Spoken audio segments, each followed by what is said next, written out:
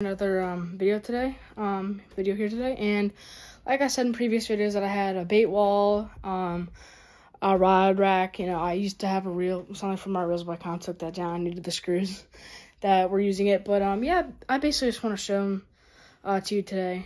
Nothing fancy, obviously, just quick video. I mean, my videos are never fancy to begin with, but no music or pictures at the end on this one. But I will have I'll have other videos like that up, and like I said, this summer, I'm probably going to buy a GoPro or something. We're going to do lots of fishing. I already have some things planned. I have a fishing trip planned already for May. I can tell you guys about that just yet. Close to the date, of the actual trip, but that'll definitely be cool. There's perch in that pond, pickerel, bass, just your average Pennsylvania pond. But anyway, let's get into the video. Let's get into the video here. Sorry. So as you can see right here, I have, a bait wall. It's pretty substantial. Try not, don't mind the mess. It's kind of messy. They got rods back there and stuff, but you got hard baits, soft plastics, baits that are in tackle boxes, and more soft plastics and some hard baits. And I've got my fishing rod boxes over here. And then up there, obviously, I have fishing rods. And then I have more reels in there. But I don't want to make this a long video, but, just want to kind of show you how I like to keep my bait wall here. I'm trying to keep this steady. So what I like to do is I like to put 3 to 5 baits on each screw. These are just screws into plywood. And, I took hinges off of a random thing and screwed them on there. And I know it's not the most, probably the best choice, but it's what I had and that's what I used. So I keep at least 3. If they're just like normal plastics, 1, 2, 3, 1, 2, 3, 1, you get it.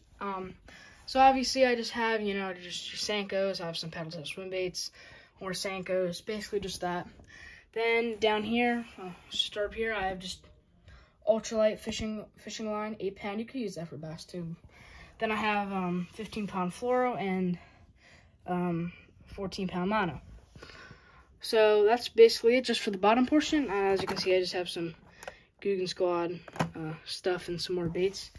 Then kind of the second portion is all my the bait. These are just the baits that are in the boxes, the tackle boxes. And you have to open this. I'll show you that in a minute. As you can see, I have top water, labeled it right there. I have jerk bait. Some of the labelings fell off at the time. Just more tackle in there. And I have more tackle. I don't know. I got a Benchmade box right there. But this, you might be thinking, oh, what is that? It lifts up because, as you can see here, I just keep some reel grease, some trap magnets, got some old fishing reel parts, little tackle. There was more stuff in there at some point, but it's kind of in my tackle bag right now because I recently tried to go for some bluegill. It didn't really work out. I caught a couple, but I just kind of keep everything kind of in order. And so now to the middle, kind of the middle-ish portion still. As you can see, there's only 2 because these are boxes and these are like hard. They're not soft like these. So that's why I only have those 2, and you wouldn't really be able to fit anything else on that screw at all either. Here I have 3. I have some sausage swimmers, more swim baits, some Mondo worms. But as you can see on this one, I have 1, 2, 3, 4, 5. Like I said, 3 to 5. So I will have more than 3 on some. So if I had to take a guess, there's 3 on all of those. I know that. So there's 1, 2, 3, 4, 5, 6, 7. 6 times 9. 6 times 3. Sorry, I have no idea. Can't do math, but I don't know. Let's just say 30 something maybe. I don't know. Sorry. And then here I just have some 4s. It's honestly mostly 3s and 4s here. Mostly 4s if I had to guess, just from a quick glance. But just baits right there. So I'd say maybe 40 baits on here.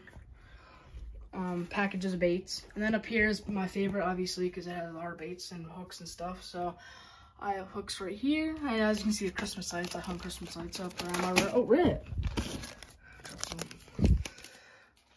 Hooks right there. But I just have packages of hooks up here. I have some kind of trout and sunfish and whatever smaller fish baits. I have jigs here, and as you can see, I don't know if the camera can catch that. It's a bad angle. There's 4, no, 3, never mind, my bad. There's 2 on that one. And then I have, it's kind of my nicer stuff on the bottom ledge right here. But yeah, I have everything on these hooks has at least 2. Some have 4, some have 3. But obviously you can't overcrowd them because of the hard baits. But you know, I got some Strike King Willis crankbaits, rattle traps, more stuff. And then here I have my bullgill and my baby bull shad. Everybody has to can't talk today, I'm sorry, has to have those. So yeah, I just have some KVD jerk baits and some frogs and stuff. That's basically it. Oh, and yeah, my favorite part, this lifts up. That lifts up there. Kind of hard to see. You know, some of the stuff will slide. That's okay. Now under here, the lighting's kind of bad. But under here, I have reels in my fish cabinet. Reels. I just have like, I don't know, I don't have that much reels in here. I have my huge tackle bag where let's say if I went on a fishing trip like I'm going in May, like I said, I'll talk to you more about that later. That's where I'd keep all my tackle. It just fits all my tackle boxes. And then I have a bait box or a bait, you know, carrier, whatever you want to call it, with a bubble over there to keep them alive longer. But yeah, guys, that's basically it. I mean, as you can see, oh, sorry, I was covering the camera, wasn't I? Nice to filming without my tripod. So please excuse my terrible filming abilities. I just have my fishing backpack, some rods, and I have my rod rack up there. I don't know, there's 1, 2, 3, 4, 5, 6, 7, 8, 9, 10, 11, 12, 13 rods. And I have 1, 2, 3 here, and this is one of my main fishing combos, but the tip broke off. I don't know if you can see over there. Yeah, but the tip broke off. So I need to go on Amazon and buy a rod and repair kit. But I have about 18 rods altogether, counting the fly rod down there. Some other rods over here and back there. Kind of have rods laying around, but this is one of my main combos. I have about 5 fishing reels that I use, 5 rods and reels that I use almost always, because when I go fishing, I always have at least 2 combos with me.